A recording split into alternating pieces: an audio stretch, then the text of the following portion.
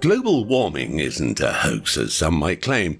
Scientific evidence, statistics, and real-life experience attest to its reality.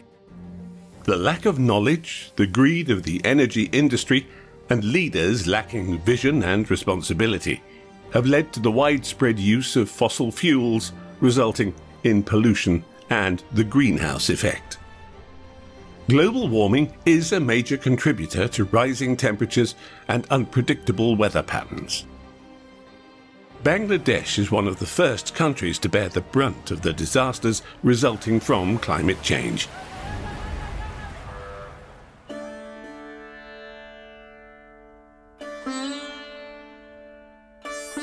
Here is one of the largest slums in Dhaka, chaotic and congested, similar to slums found in other major cities. What sets this slum apart, though, is it has become semi-permanent home to hundreds of thousands of refugees. These refugees are not, however, people displaced by war or political strife. They're victims of the direct consequences of climate change. There's a term for these displaced people: climate change refugees. A term which was coined relatively recently as the impacts of global warming intensify. Mohammed Noshu was among the first to arrive here. He used to be a farmer in the coastal villages on the Bay of Bengal. So his house is flooded 3 times, that's what you said. Where did he live before? Noshu fled from his flooded home in Bola, a district in southern central Bangladesh, which includes the largest island in Bangladesh, Bola Island. He says he had no land left to live on and had lost everything. Yes, you can call it. He's not alone. Around 100,000 people live in this slum, the majority of whom have also been affected by floods. The topography of Bangladesh is predominantly lowland. Its location leaves it vulnerable to the influence of tropical cyclones in the Indian Ocean.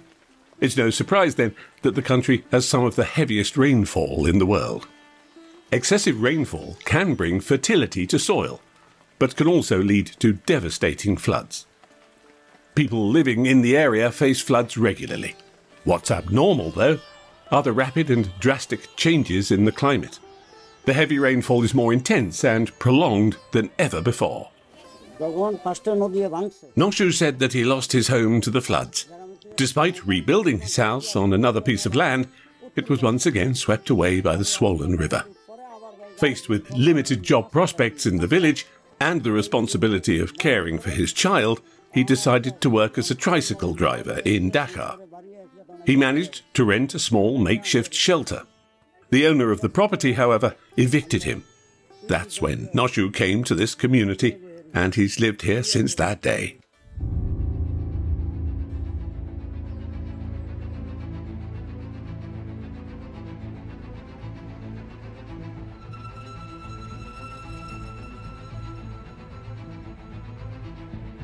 The rapid melting of ice at the Earth's poles has led to a swift rise in sea levels. The changes in wind patterns result in abnormally heavy rainfall and disrupt seasons. Cyclones are becoming more frequent and intensifying in power. In 2017, Cyclone Mora hit the southeastern coast of Bangladesh, with wind speeds reaching 150 kilometers per hour.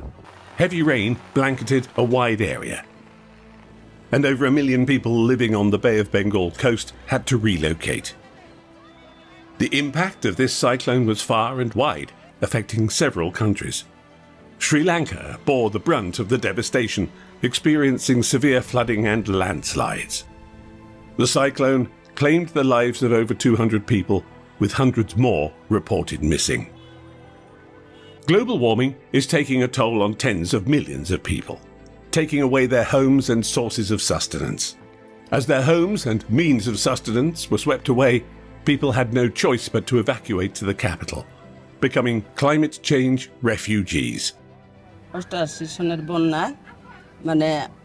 Saleha Begum, also a climate change refugee, said that she lost her home in a massive flood in 1998. Her house was swept away, forcing her to live by the roadside without enough food. Many lives were lost. With no assistance in sight, Saleha also decided to relocate to Dhaka.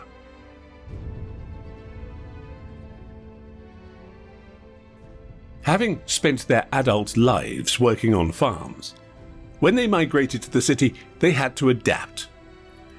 Noshu used a small shack in the slum to open a tea shop, offering a popular beverage among the Bangladeshi people. According to Noshu, the reason the land here was affordable was because it had been affected by flooding before. He tried to save 60 Bangladeshi taka, or about 55 US cents per month, and after accumulating 12,000 taka, or about 110 US dollars, he purchased the land to build his home. Due to the low price of the land, others affected by the floods also chose to settle here.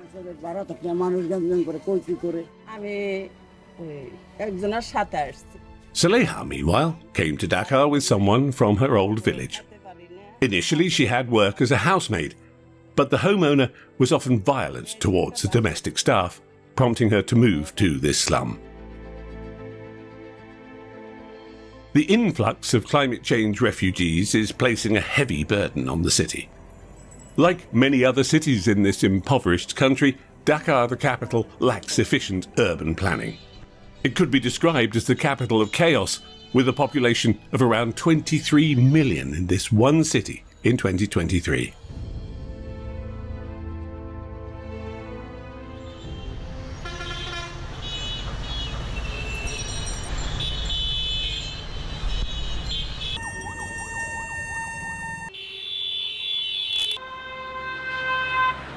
Here, congested doesn't even begin to describe conditions, with every square inch filled with people. Dhaka bustles with cars and people. On narrow roads with no clear lines and intersections lacking traffic lights, residents of Dhaka drive aggressively. Everyone attempts to move forward as much as possible, and there's a constant cacophony of loud bells and car horns. This chaos vividly reflects the absence of proper, or in fact any, urban planning and basic infrastructure. Cities like this are vulnerable to more frequent and severe natural disasters. It is a city on the brink. Climate change causes a significant number of fatalities worldwide. Information from the climate change consultancy group DARA indicates that over 5 million people lost their lives in 2010. Climate change contributes to the spread of diseases and causes extremes of heat, cold, and hunger. The number of fatalities attributed to climate change increases annually, with the majority occurring in the world's 10 most impoverished countries, including Bangladesh. This land has 230 rivers, so it's little wonder that Bangladesh faces recurring and devastating floods. Water transportation is a vital aspect of life here, with people accustomed to living with floods, especially those on the Bay of Bengal coast. Floods that devour land and homes permanently, however, is a relatively new phenomenon. Embarking on a journey to the source of the refugees from climate change, we leave the slums of Dhaka heading towards the Bay of Bengal by passenger ship.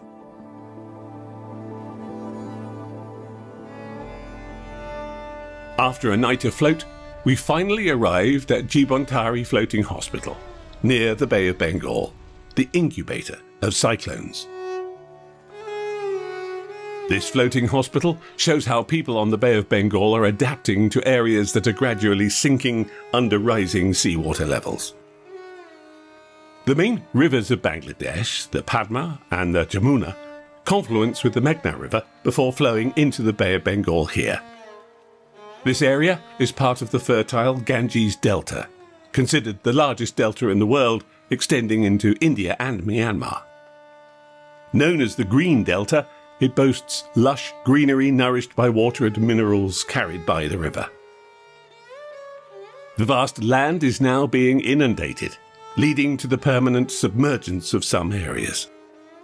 This phenomenon creates islands, where people become isolated from the outside world. Those who choose not to move to the capital must adapt to survive. Schools that were once on land are now floating schools, and hospitals have become floating medical facilities.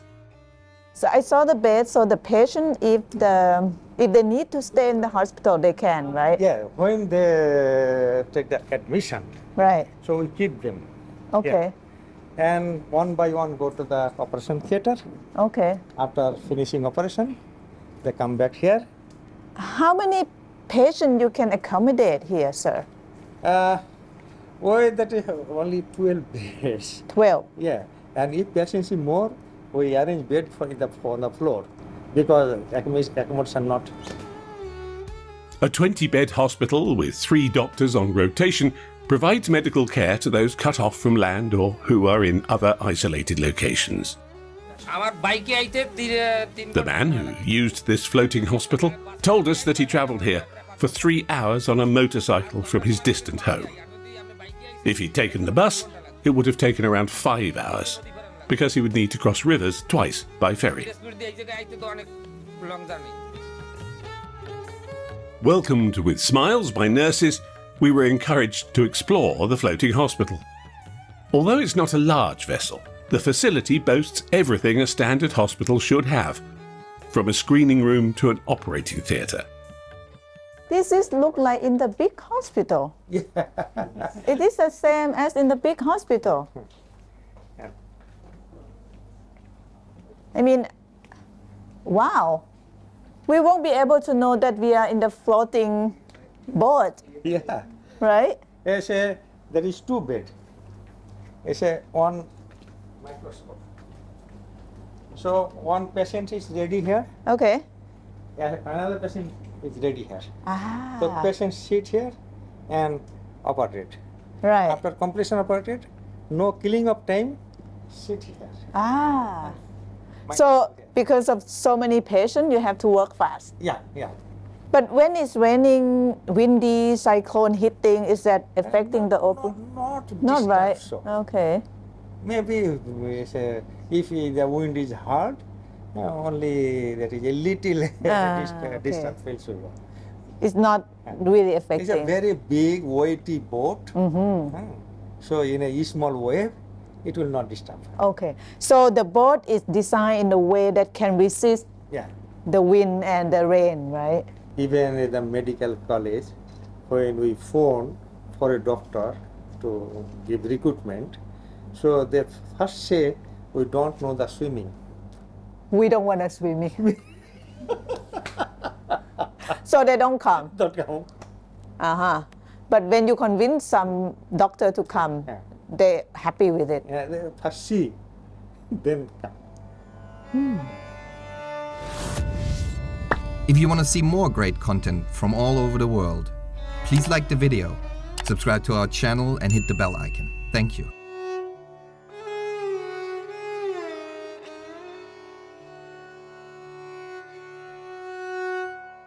Today, a bright blue floating hospital was moored along the riverbank with swift currents flowing past. The water level is higher and the current stronger than the small local boats can handle. For people in this area, the floating hospital is an absolute necessity and lifesaver. The patient told us that he fully appreciates this hospital. Without it, he would have to pay considerably more in travel and surgery costs. He mentioned that the hospital provides affordable and quality care, and he's thankful for such a facility.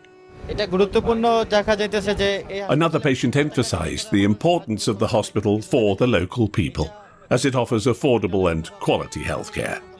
He thought that if this hospital were to move elsewhere, he and the villagers would miss it. He hopes that there will be more of its kind, providing treatment for local children.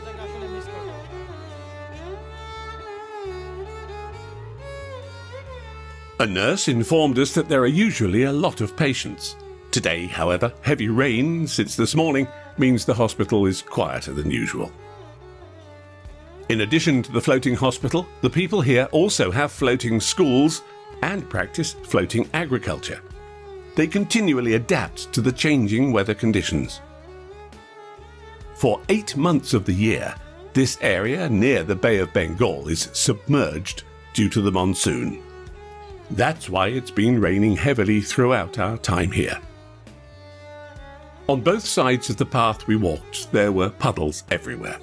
A haystack stands in the rain in front of a house, showing that the resident might be a farmer. This prompts contemplation about whether the rice crop will succumb to the flooding. Then we pass a 2-story concrete school building in the rain.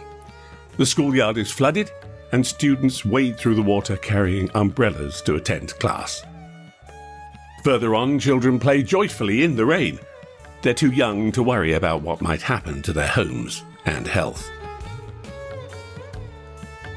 What is climate change? Is it real? People who live here are not familiar with the term climate change or the various related terms invented to describe its impacts. Some say they've heard the terms but don't understand their meanings, while others have never even heard phrases like global warming, greenhouse effect, or any of the terms related to this issue.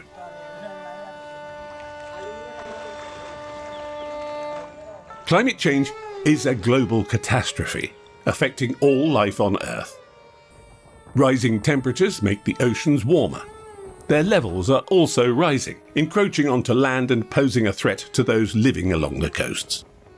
The rapidly rising and warming oceans contribute to an increased frequency of storms, including cyclones, typhoons, and hurricanes.